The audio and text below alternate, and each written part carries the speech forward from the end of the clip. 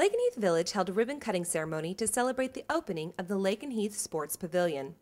The hope is the new centre will bring the community members together.